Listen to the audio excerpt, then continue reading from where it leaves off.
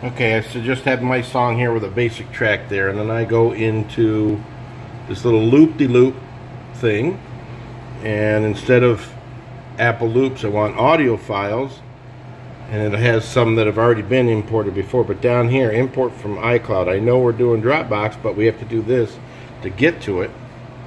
And we're here. Let me see. I want to. Let me try it again.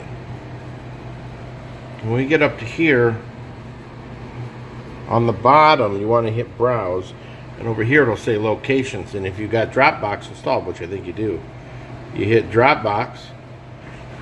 It'll load all these up. Then you scroll and look for Katie